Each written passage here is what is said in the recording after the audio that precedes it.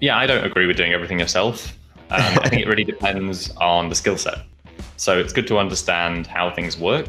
And, if you follow the E-Myth Yeah, mentality, email for this. they do everything and build the process for it.